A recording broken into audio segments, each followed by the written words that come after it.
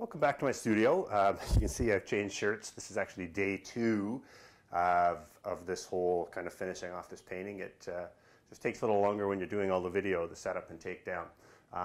But I did do a little bit yesterday afternoon after I finished videoing. So you can see in here, this area around the sun is quite a bit more resolved. So I've lightened and warmed up all of these colors here. And I went back over the sun and the area right around it. So there's like about 3 coats of titanium white on the actual sun. So it's by far the brightest area of the painting. And you can see I've added the glow onto these trees as we move away from the sun and made one of them a birch tree.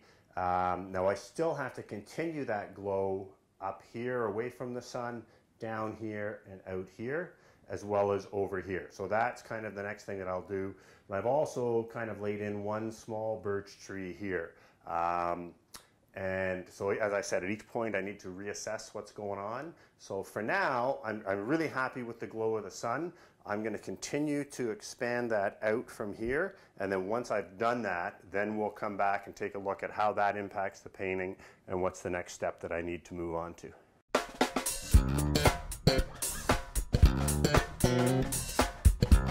Okay, so I've resolved that whole area around the glow of the sun, and we'll show a close-up in here, but you can see that as we move away from the sun, you know, the greens have gotten more lighter and warmer in here. We've lit up the sides of the trees through here, all the way throughout to the left here, and up into here as well. Now I've also done a little bit down in here of putting those dots of color into the ground clutter to warmth that, so that warmth continues to radiate away. And I've gone over all of these dark trees and put a little bit of color in there. So it's a little bit more on the warm kind of red side as it faces towards the sun. And it's a little bit more on the blue or bluey gray on the side away from the sun. That's one of those very subtle things. But the overall impact of that really adds to that light effect. And it's one of those things too, like we'll do a shot maybe from far away and then we'll zoom in up close. And it's one of those things that disappears as you move back away from the painting because the values are very close together in terms of how dark those colors are. But then as you move forward, those colors kind of come to life more. And that's one of the things I really like about a painting. Something that really, you know, engages me is when a painting changes as you move towards it or move away from it. Things become apparent as you get closer that were not apparent when you were, say, 10 or 15 feet away. So I put light on all of the trees, and it's actually really coming together now. I just think this tree here, I think that wants to be a birch tree. I think one more birch tree will do it. And I just think too that these 3 trees here, 1, 2, 3, are a little too similar. Remember I said anything that bugs me?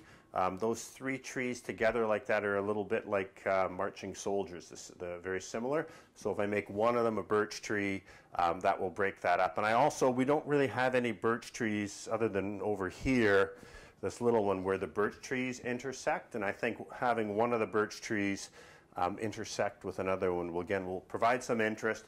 It'll just help link together this whole, there's like a big gap here with no birches, so that will kind of link us over to here. And we've got these branch shapes coming up here to bring the eye over. And then, so we've got that to do. We've got the ground clutter, the dots of color to put in there. And then when I finish that, we still have highlights on the birches.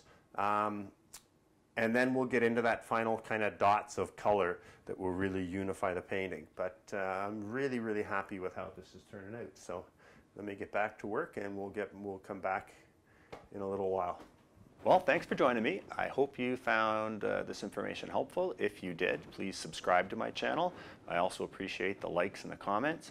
If there's anything that you'd like me to cover that I haven't, please give me comments. I'll take that into consideration. And look forward to seeing you next time. That's it for now. I'm Tim Packer. Bye-bye.